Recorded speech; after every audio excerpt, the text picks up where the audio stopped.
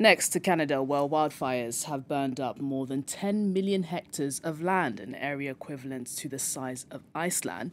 The figures released by the government have surpassed scientists' predictions. More than 150,000 people have been displaced, while a 19-year-old firefighter died on Thursday trying to quench the flames.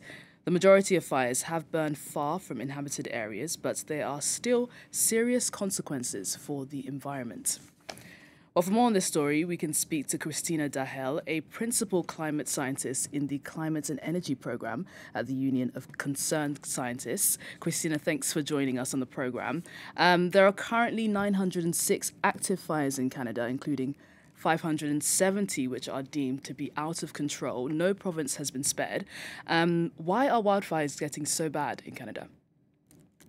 Well, there are a few factors that are influencing wildfires in Canada and really around the world as well. So, one big one, though, is climate change. So, as our climate is warming, we are tending to dry out our forests, and that makes them easier to burn. And so, we're seeing fires grow larger, we're seeing them burn for a longer period of the year, and we're seeing them burn more severely as well.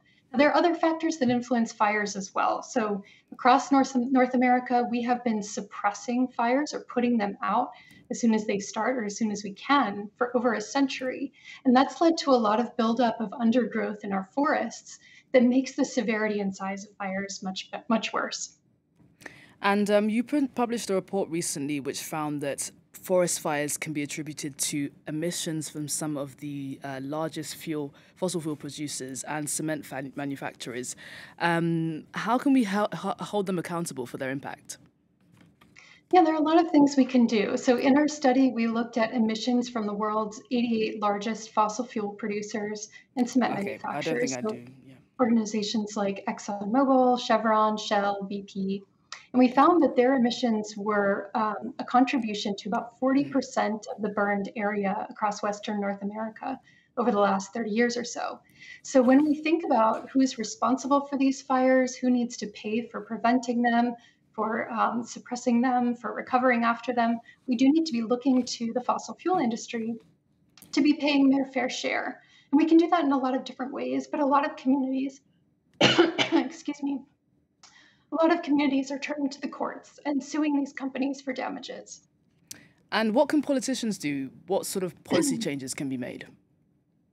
Yeah, so politicians can be investigating past instances of disinformation and deceit based on these companies' public statements. So we know that for decades, these huge corporations have launched campaigns and operated these campaigns to deceive the public about the causes and consequences of climate change.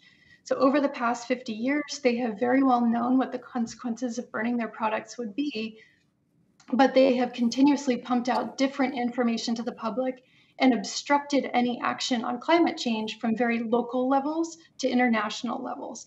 And so our politicians can be investigating what these companies knew, when they knew it, and what the consequences have been.